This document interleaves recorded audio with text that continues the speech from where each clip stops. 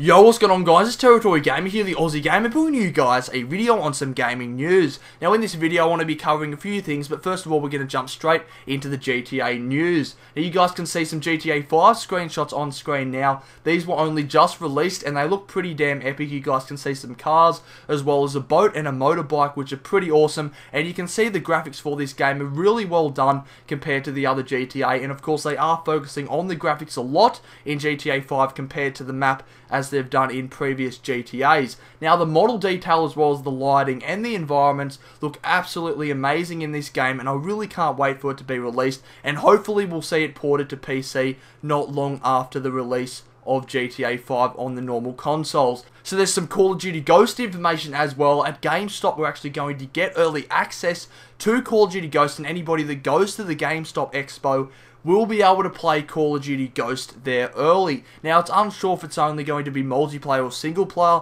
They have not announced either of these, but they did say you're going to be able to experience Call of Duty Ghost at GameStop, which is pretty damn awesome. So if you guys live in America and of course you can get to this expo, make sure you guys of course pre-order the tickets and head over there, and then you should be able to play Call of Duty Ghost before it is released, which is pretty damn awesome.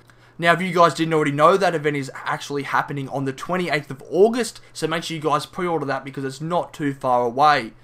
So now on to the PS4 news. We now have a cap on the friends list. We now have a 2,000 cap, which Sony have officially announced on your friends list. And we know the Xbox One, of course, is unlimited, but there is some more news to the PS4. Now, Sony have also announced, besides their 2,000 cap, that they're also going to allow people to have party chat and access online apps without having PS Plus. So this means people are going to be able to play on the console without, of course, paying for online, and you're going to be able to chat while using online apps without actually paying online. So if you guys run out of membership, you're still able to chat to your friends, which is pretty damn awesome, because we know on the Xbox, when you do run out, you can only go through private chat when you are on silver, but pretty much you're going to be able to access the full potential of the party chat if you are on PS4. Hope you guys enjoyed the video. If you did, of course, please leave a comment down below telling me if you guys want me to continue videos like this where I inform you guys about a variety of stuff. And make sure you guys hit the like button, it helps out a ton.